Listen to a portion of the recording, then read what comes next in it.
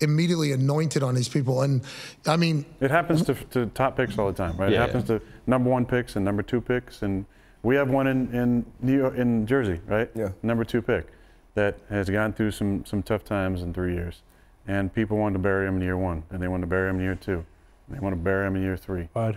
And the burying part, you know, there's some objective things number-wise you can look at, although I think there's subjective lenses with which we look at those, and we miss out that there are some objective things that you either have or don't have at your disposal that can affect the way you play.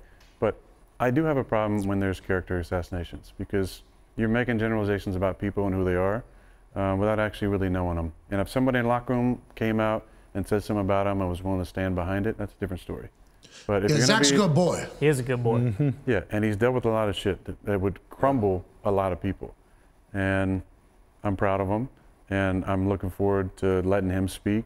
That's why I'm not trying to speak for him today. I know how I would feel. You're going to bat for him, though, which is a big deal, I think, by the way. But I heard you're not supposed to do that. You're a prima donna. But I'm excited about listening to hear what he has to say this week, and rallying the guys, and finishing the season out on a strong note. And then who knows what's going to happen for his career, but doing it the right way. Piggybacking off of that, like, is there a time frame or a number of starts or a number of seasons starting where if a quarterback hasn't figured it out by then we can say these guys suck. Or because that's a cool thing. I agree with you. Like, 1 season is not enough. Obviously their first season started. Probably 2 isn't enough either. But you obviously know much more.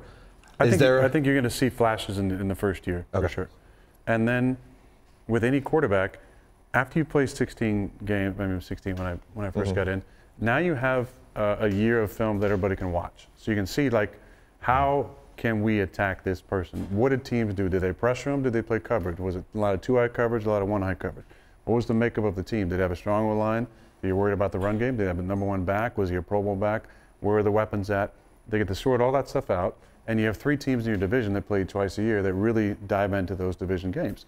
So the second year is always, I think, you start to see, like, sophomore slump is what they say. Which happens because you had no film on you. You had film from college. But you're in a different scheme possibly, and maybe you're in a shotgun the entire time. Now you come to a team that's more 21 personnel. You're going to be under center. You're going to be action stuff, you know.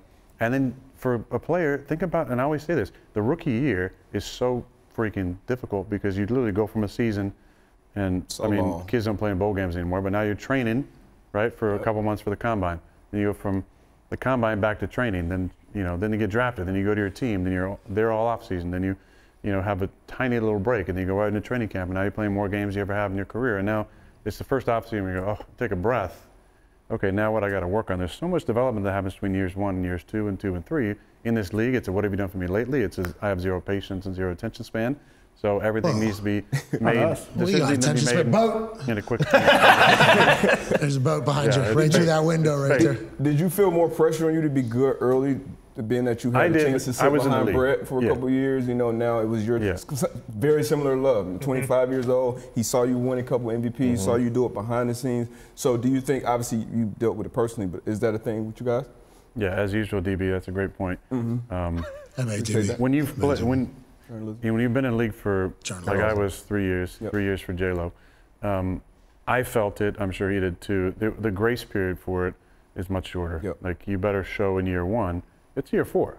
So if you look at Jordan's career, though, years 1 to 2, there was a big jump in development. Years 2 and 3, you see him in the preseason, you're like, oh, he's playing well.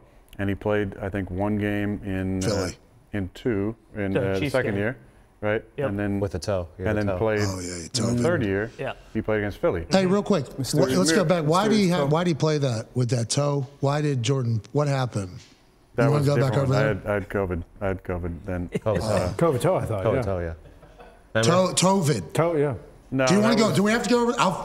Yeah, go back. We will go back over. Go back. If you want. Remember, you showed the toe to the camera. Yeah. Remember, that was your shot. It was your actual Twitter profile photo.